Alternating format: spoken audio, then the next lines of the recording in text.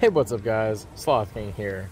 Do you want to try to prevent some door dings? I'm going to throw on a door edge protector. It's pretty simple. You just need a few things. Rubbing alcohol, a rag, some scissors, and that's it. First thing you want to do, get some rubbing alcohol on your rag.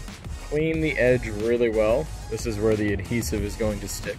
Let that dry for a few minutes. Next, you're going to grab your door guard. I'm going to start right about here because it gets thicker right at the top and this won't go all the way around. So I'm just going to measure from about here till like down here or so. And then I'm going to cut it and then we're going to apply it. All right, we're just going to push it on. All right, now we're going to pinch it all the way up. And that's it. Just don't get it wet for about 12 hours or a day and you're all good. If you guys like this video, go ahead and leave a like, subscribe to see more videos like these.